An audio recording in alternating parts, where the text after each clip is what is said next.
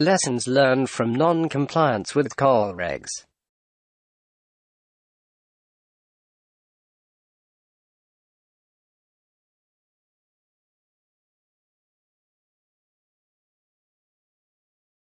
This is own vessel, a fully laden VLCC.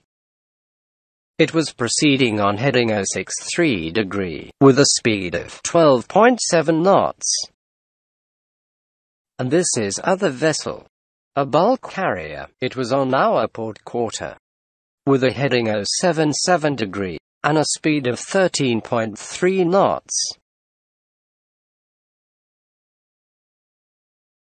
How do you understand this situation?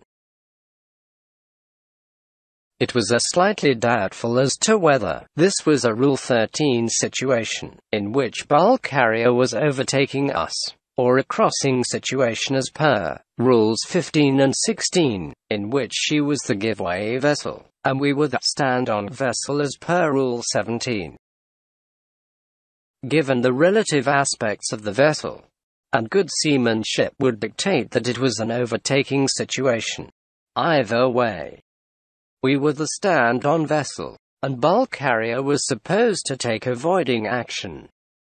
But no avoiding action was observed from bulk carrier.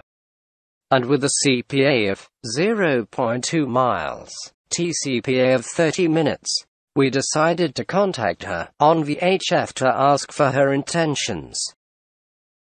She replied that she intended to maintain course and speed.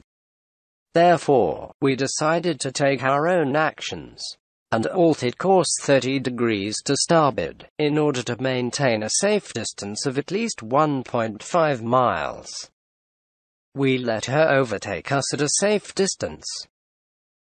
We were in the open ocean. We considered this the safest action, given the complete ignorance of the other vessel in judging the situation. Lessons learned. We must remain vigilant. Never trust the giveaway vessel, even in the open ocean.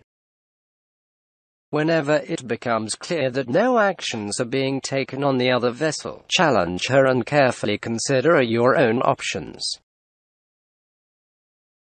Always in accordance with COLREGs. Remember that Rules 13C and 14C explicitly state that when you are in doubt, you have to consider the position as an overtaking situation, and act accordingly. If it becomes clear that another vessel is not complying with COLREGs, consider your own options to avoid danger.